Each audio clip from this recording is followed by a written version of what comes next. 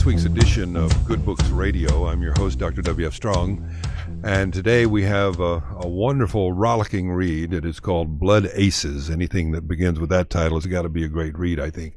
Blood Aces, The Wild Ride of Benny Binion, the Texas gangster who created Vegas poker, by Doug Swanson. Now, this book gets a lot of praise from many different quarters in the press world. One that I particularly like from the Wall Street Journal says it's a slam-bang thrill ride of a biography. Swanson writes with the pulp fiction swagger. I love that. Just right for his story's cutthroat anti-hero. Good morning, Doug. How are you? Hi, Bill. How are you? I'm great. You must really like reviews like that. Yeah, guy's a genius, huh? that man knows what he's talking about. Well, and there's a lot of others, like that. I like the Daily Beast reads like the best kind of crime drama, where you find yourself rooting for the bad guy. And I thought of Pulp Fiction too when I was reading this. I said, yeah, this would be. We need Tarantino to do this. This would be a great film. Yeah, I'm hoping it is a great film. It's been optioned, but those things, move very slowly and mysteriously. Yeah. So we'll see what happens. Well, I'll tell you, I consider myself fairly knowledgeable about Texology, and tell you the truth, I had never heard of this guy, and I don't know why he's not better known. I'm not too many, or wasn't too many levels removed from that than you. When I started the book, all I really knew about him was that he had begun the World Series of Poker, and that he had been a crime figure in Dallas back in the 1930s and 1940s, and that he ran the Horseshoe Casino. I knew little more about him than that. I thought, I'm just going to write a book about the Texan who started the World Series of Poker because no one else has written this book.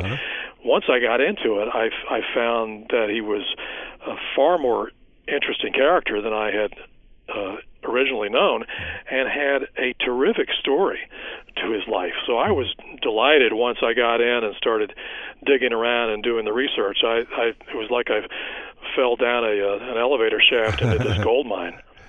And then you got protective of your sources? Yeah, well, that's the funny thing. All this stuff has been sitting out there for years. The FBI records, which were instrumental in the research, which were a big part of my research, they've been sitting around for years and years just waiting for someone to request them. A lot of the Dallas police records had been pertinent to Binion, had been sitting in a file down at the Texas Rangers Museum in Waco, untouched. Really? So it's all been there. It's all out there. It's just, someone finally had to come along and ask for them. So a testimony to just good digging on your part. Yeah, or luck. I don't know. You stumble around and you stumble over stuff. Yeah. Well, tell us how you, when you first started doing this research, at what point did you say, wow, this is a fascinating character? I think it was shortly after I got the FBI records that the FBI had been after him for years, and chased him and chased him and chased him. And deep in the FBI records, I found some memos that were written by J. Edgar Hoover's first assistant, who would go to a meeting at the Attorney General's office every week in the 1950s.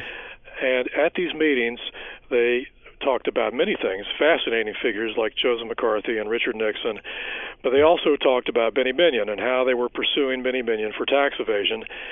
And it became clear from the reports on these meetings that the effort to get Binion for tax evasion went all the way to the White House, all the way to Harry Truman. My goodness. And I was stunned to find this. And at that point I realized, hey, wait a minute, I might have a pretty good story here.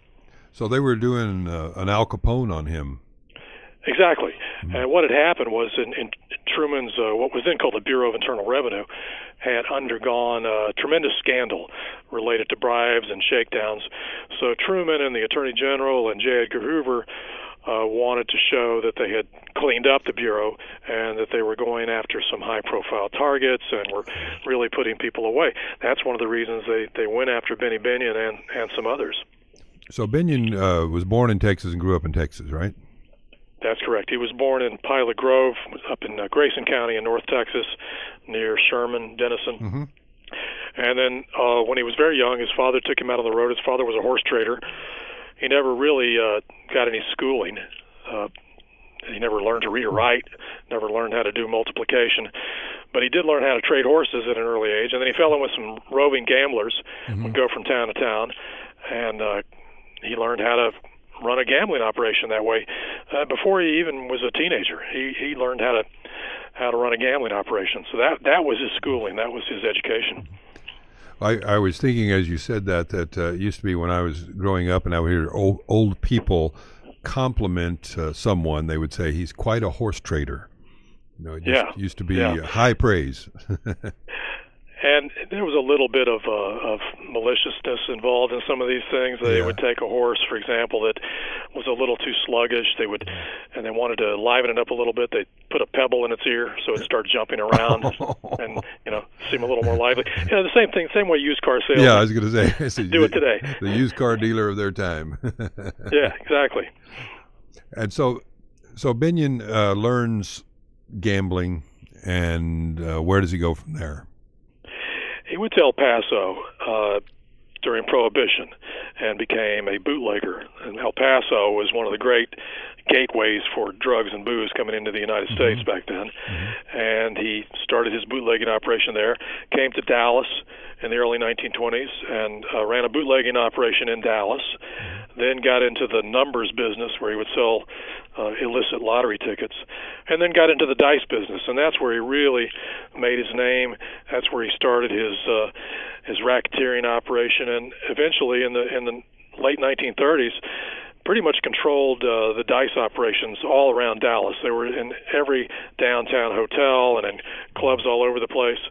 It was technically illegal, but Binion bribed all the cops and the city fathers and the other authorities, and so he operated with impunity around Dallas from 1936 to 1946, and that's where he really, where his operation really coalesced, and he began putting together this powerful group, powerful operation that he had.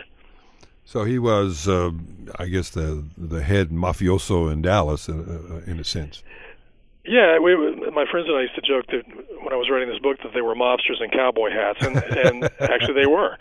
They were a bunch of good old boys running this operation, and if you got in their way, you ended up dead, and that's just the way it worked. We have this image now of Dallas as this very conservative, buttoned-down, business-like place. Back then, it was wild. They were having shootouts in broad daylight downtown and trying to blow each other up with car bombs. It was just a crazy scene, but the police looked the other way. As long as these guys were killing each other, there was not a problem. How did he paid the police on what scale? He gave them a percentage, or just made little payoffs from time to time? Just payouts. They would have phony raids. They would come in and shut down his operation. He or his men would go down to the courthouse and pay the bond, and then his operatives would be released, and they'd be back in business within hours. And this bond money was distributed among the cops and the judges and all that. And Binion at one point estimated he was paying about $600,000 a year in these bribes, which is, that's a lot of money. But when you're taking in millions and millions, that's just the price of doing business. And that's the way it worked until 1946, when a reform movement came in, a reform sheriff and a reform district attorney, and Binion had to leave town. But the reform sheriff was not as clean as he seemed, right? He just aligned himself with the other side. Exactly. He was a reform sheriff in name only. Yeah, he was. he aligned himself with Binion's rival, Herbert Noble, whom Binion's men had been trying to kill for years and years and years, quite unsuccessful. They'd wound him here and there, or they would kill his wife accidentally, but they kept missing him, and this drove poor Herbert Noble insane. He had a bunch of chihuahuas and peacocks patrolling his house because he thought they would start squawking or barking if intruders came. Well, chihuahuas are very good. Chihuahuas are very good guard dogs for alerting you. Well, for alerting it worked. you. Herbert kept escaping escaping these attempts. He was called the human clay pigeon here in Dallas, and the cat, because he had more than 9 lives.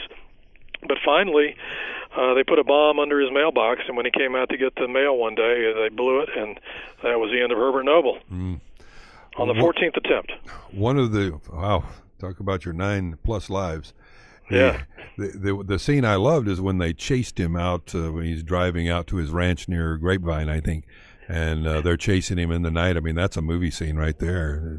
Oh yeah, I mean, it was straight out of the movies. These running gun battles.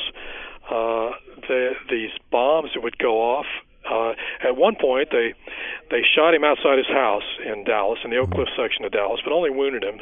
So he went to the hospital. He went to Methodist Hospital in Dallas, which is still a big hospital.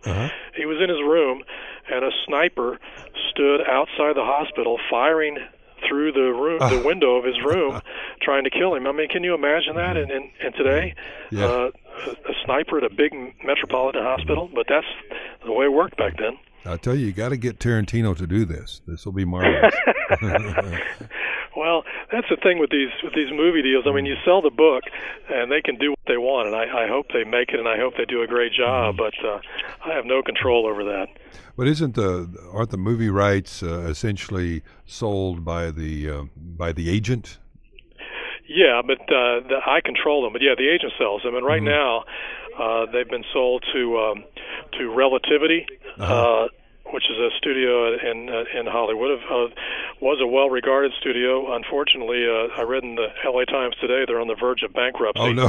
So we'll see what happens to the project. I mean, they could still survive. This whole business of Hollywood film financing makes Vegas casinos look like stable, rational operations. It's crazy. I remember years ago reading about Art Buchwald, who had essentially written Coming to America, which was a very popular film, 25 years ago or so, right, with Eddie Murphy in it. And but he, essentially he had written the script and he didn't get paid, and the judge and jury agreed that it was his script and he should be paid, and they said yes. Well, we didn't make any money. And so it had been out for 25 years around the world, but they hadn't made any money yet. That's a common story. That the way they manipulate figures is really mind-boggling. So the only lesson I've ever taken out of it is try to get the money up front, because the back end disappears in the swamp. They say they have their own unique their own unique accounting app that's just for Hollywood. Yeah. Yes, exactly. Okay, so now we're going to go. He gives up on Dallas because of the reform movement, and he goes to Vegas. Right. That was 1946. He loaded up his Cadillac, supposedly with $1 million in cash. He had 2 of his henchmen with Tommy guns, and they drove out to Vegas. And he got into the casino business then. But back in 1946, there wasn't much to Las Vegas. There were a few casinos scattered around downtown, and there were a couple of places out on the Strip. But it was a tiny little desert town with not a whole lot going on. And Binion was one of the mobsters who showed up in this great wave of gambling impresarios who came rolling into town in the late 1940s. And so, but did he buy a casino, or did he buy interest in one, or what did he do? He bought interest in one, and got out of that, and then bought interest in another, and that didn't work. And finally, he bought what was to become the Horseshoe Casino, which was his landmark operation downtown Vegas. But it took a few years. He messed around in Vegas for a while. He wasn't sure if he was going to stay there. He had a ranch in Montana. Binion was a big cowboy. He loved horses, and he thought about just going to Montana. But he decided to stay in the gambling business and started the Horseshoe, and it soon became the gambling spot in Vegas. It wasn't where you went to hear bands. You didn't go there to see Sinatra or Dean Martin or Sammy Davis Jr. or anything like that. You went there to gamble. It was the hot gambling spot. So when you say that he invented Vegas poker, are you saying that poker, in the way we understand it, didn't exist before he arrived?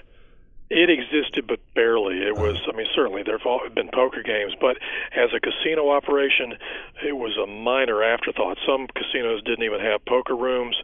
When Binion started the World Series of Poker, he didn't even have a place to put the poker table. He had to move some of the dice tables aside because it just wasn't a big money operation. And it just didn't throw off the cash the way a dice game does or blackjack does. So the casinos didn't embrace it. And Benny, when he started the World Series of Poker in 1970, he brought in just a handful of players. Now, they were big names, but it was just a handful. His whole plan was to have these guys play poker, and so he would bring in, the spectators would be drawn in to watch them, and then the spectators would go off to the tables at the Horseshoe and lose some money. He never envisioned it would become the huge operation that it has turned into. Yes. Well, today it's bigger than ever, right? Oh, yeah, it's phenomenal. And now the Binions no longer own it. Right. They sold it to Harrah's, which became Caesars. But it's an international operation with thousands of players, millions of dollars in prize money. I mean, it is an amazing phenomenon. You can watch it on ESPN. It's stunning when you look at how far it came. Well, I suppose obviously TV and miniature cameras and all that have made it much more interesting. You're at the table now. Yeah, you can see what the guy's hole card is, and I still find it less than thrilling, but there are those out there who really love to watch that, and it's fascinating to me. I'm not a good poker player, but it really is fascinating to me to watch it as a business and a cultural thing. I think for some people, like any sport, it's the nuances that they get attracted to. Like people are really into baseball, they're really into the nuances of the sport, and I think poker's similar. I'm like you; I'm not particularly good at it, but people who love it, I think, are focused on the glances, the ticks, the movement of the hands, all that. But you look at it now, and it's these guys wearing hoodies and sunglasses, and they're almost anonymous. Back when they first started, when Binion brought them into the Horseshoe, these were the superstars of poker. There's Doyle Brunson and Amarillo Slim and those guys. That was like bringing in Babe Ruth and Lou Gehrig and Reggie Jackson and all of those. These were just the big names. Now, they had been operating really in secret because everywhere else in the country poker was illegal. But these were the superstars that he brought in. How did Binion get along with all the Chicago mobster groups that were there? Well, in Dallas, he faced some competition, but he fortunately for him, owned the sheriff's department here. So anytime anybody from Chicago would come in, the sheriff's people would put them in a car and take them out to the county line and say, get out of town. So that's where he did it here in Vegas. So there was some mutual respect, and I think they let each other operate. Binion didn't try to get in on their turf, and in many ways they didn't try to muscle in on his. They coexisted, and I think there was a sort of a mutual non-aggression pact going on there. So while there was a little bit of friction, there wasn't much because they weren't really interested in the same things. Binion had no desire to expand the Horseshoe. He was happy doing that. So he wasn't going to go out on the Strip. He wasn't going to try to open other casinos. So they let him have his operation, and he stayed out of their business by and large. One line I like that you have in the book somewhat early on is you talked about the way he raised his children. He wasn't he wasn't a great disciplinarian except for when they mistreated horses. That was his right. big faux pas for him was mistreating horses. And they couldn't talk about horses at dinner because that's when the arguments would break out. I mean, that's what they were all passionate about was horses. That's not all of them, but many of them. And that was very funny to me. But Binion was a family man. He was home for dinner many nights. He doted on his children. He had 5 children. 2 of them, it turned out, had very bad drug problems and died either as a result of that or related to that. But 3 of them, 3 of the children survived him. He was married for many, many years to the same woman. So he was, he had a family, and he devoted himself in many ways to his family. Was he friends with any of the great oil barons there in Dallas? Did he have any connections to? Yeah. I don't know if friends would be a good term, but for example, H.L. Hunt used to come to his Dallas casinos and gamble, and a lot of the other big oil guys. But Benny liked the oil guys, and for a reason that's pretty easy to understand. They had money, and they were already in the gambling business. I mean, the oil business is a gambling business, and these guys when they weren't gambling on gushers, they liked to go to the table. So he really loved having these men around. Yeah, I remember reading that Hunt. He loved to gamble. He had card games at his house all the time, and that he and the other oil barons would get together, and sometimes the oil leases would be thrown in the pot. Right. Right. Well, it's just an extension of their profession, really. Yeah. So so what happened to Binion? Did the feds ever get him? They got him for income tax evasion after Harry Truman and J. Edgar Hoover came after him. They put him in Leavenworth for a few years, and he got out. He had lost control of his casino while he was in Leavenworth to some of the mobsters, but he regained control, and that's when his operation really took off in the late 1950s and 1960s. So it was quite a comeback for him, and he managed it really well. And he began to, while operating this casino, he began to give away lots of money to philanthropic causes in Las Vegas and elsewhere. So he became this civic pillar in Las Vegas, this beloved figure in the community, in part because he gave away so much money, in part because he was so approachable. People really liked him. And at the end of his life, he was beloved in town. He still is. I mean, you can still go out to Las Vegas and find people who will tell you how much they loved Benny Binion. Loved or feared, loved and feared. Well, so he went straight in a way. In a way, he became, in his later years, after being pursued by the FBI, he became an FBI informant, which was another big surprise to me. That had not been published before, but I found that in the records, and it's clear that you can see J. Edgar Hoover signing off on that. And what Hoover wanted Binion to do was provide him information on mob skimming of casino revenue. I don't think Benny ever gave him any good information. I think Benny used that as a way to keep his eyes on the FBI. That was pretty typical Binion behavior, to put an arm around his adversaries and make it appear that they were controlling him when really he was controlling them. Very possible. I remember when they shot Noble, and Noble's in the hospital, and the cops came to ask him who shot him. He wouldn't tell them. And it was kind of like against the rules. I can't snitch on my fellow mobsters. Oh, exactly. And then the cops went out to Vegas to try to talk to Benny, and Benny wouldn't tell them anything. And he said, you're going to spend the night here. Let me send you out on the town. So he sends them out of the town with a guy who works at the sheriff's office there in Las Vegas. And this is a guy who's been taking payments under the table from Benny for years and years and years. And he takes them out to he takes this Dallas cop and this Texas Ranger out to all these mob run casinos in Vegas and shows them a great time. And they come back to Dallas with nothing in the way of a criminal investigation. But they had a great time in Vegas. Yeah. That's just the way he operated. I mean, he really knew how to treat people. I'm sure that what happened in Vegas stayed in Vegas, even for them. Right? Yeah. His motto was treat the little people like big people, and he treated everybody the same, which is really well, unless you were an enemy, and then he didn't treat you so well. And he could be brutal. Well, one of the things many of the reviewers have said that it's here's a guy who's brutal, but he's hard not to like. He was very likable, apparently. I only talked to him on the phone once. I never met him in person, but he was quite congenial. And, again, it didn't matter who you were. You could be the most powerful politician in Nevada, or you could be a guy who just came off the farm somewhere in a little town in Texas, and you happen to be visiting Las Vegas. He treats you just the same. He was, at heart, a poor boy who came up from nowhere, and he remembered that. He never forgot that. And he just had that touch. That was part of his genius. And would you say that his early, kind of travels with his father and horse trading and all that, did that connect him to people in ways that stayed with him his whole life?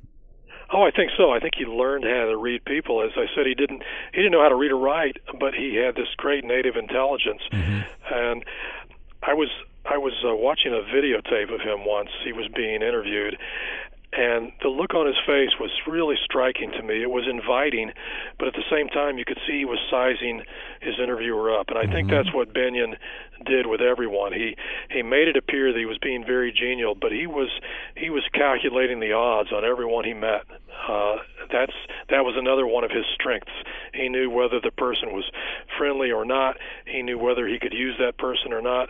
But he also knew how to treat you, where you felt like you'd just been granted an audience with the king, and the king treated you like just another pal. So have you, in doing all this research and writing this book, has it changed your approach to life in any way? My approach to life? Your personal approach. Well, I had such a good time writing this book that usually this is my sixth book, and usually after I finish a book, I say I'm never writing another book because that was so hard and so unrewarding.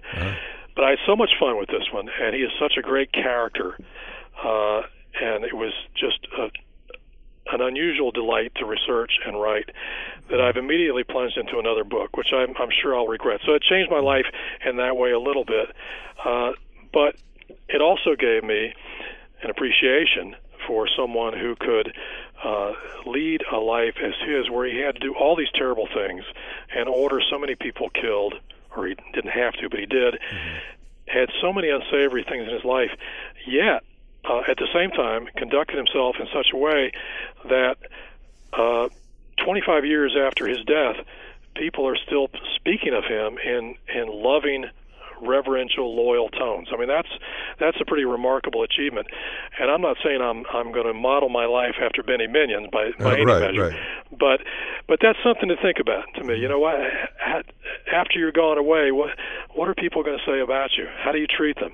And he was really big on treating people well.